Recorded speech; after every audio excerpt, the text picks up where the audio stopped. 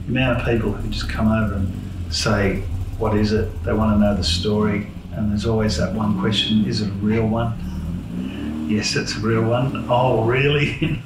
And it also has an interesting story. In its first owner was a guy called Anthony Lepine, who was the designer of the Porsche 928.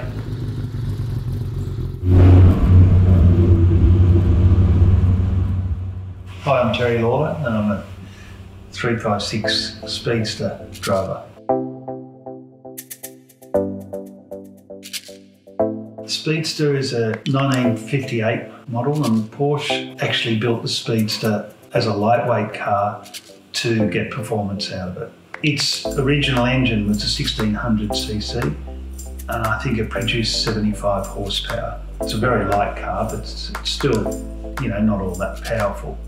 So when we restored it, we put a big bore kit, so it's 1800cc, small cam, fuel injection, put disc brakes on it, so it goes and it stops. You know, the Speedster's just such a beautiful shape and a classic shape, you know, and there were probably nicer cars around in 1958, Jaguars, but the Speedster just has that shape that everyone recognises. It's really, really nice.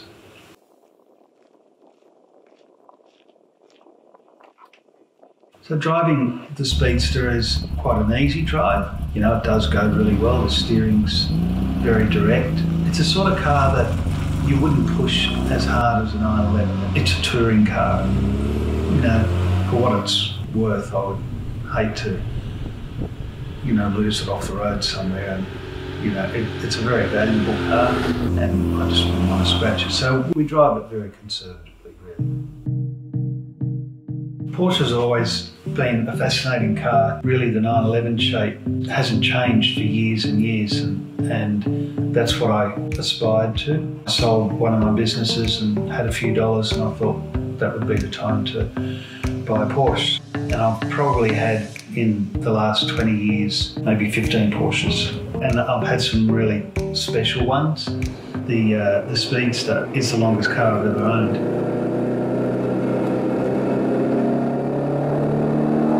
After we got back from Classic Le Mans, came up a 356 Speedster for sale, and it was really tired. It needed work, and that's really the project that I wanted to do. So it was about a 4-year restoration, not constant. It would stop work for a few months waiting for parts, and that's why it took so long.